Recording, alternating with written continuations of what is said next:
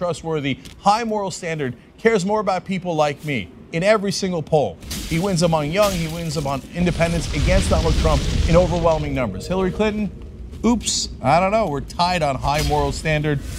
She's losing on trustworthiness. In the Quinnipiac poll, on honesty and trustworthy, she's losing on average by 9 points to Donald Trump, a serial pathological liar.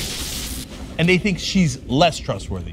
No, I'm biased because I can read numbers and I understand polls. Okay.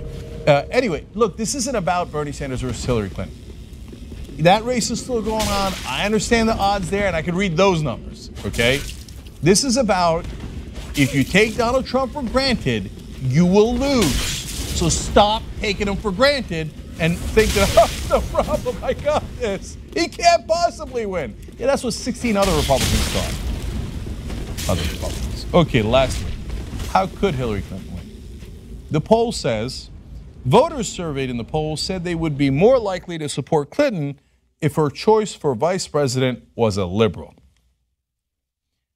And this is yet another thing that they are likely to ignore. No. America's center right. They don't want a liberal.